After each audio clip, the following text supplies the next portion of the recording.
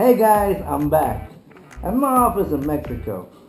And you know what? I want to thank everyone for supporting Shorty's Top Dog. It's been an adventure. From picking up Mario at the airport and looking how little and cute he was, to bringing him home to Mexico and letting him meet my entire pack. Life on the road with Mario, whether I'm traveling from my house in LA to my house in Mexico, or even I'm taking him on road trips to the expos. He's been to 4 expos already, and each expo he goes to is getting better and better and better. And even his dog training is going pretty good, and I cannot believe how docile Mario is. And other things, I just want to tell you guys, it's going to be very, very hard. You don't realize it, to retire Hercules. He's getting old. He's over 8.5 years old now, and it's going to happen.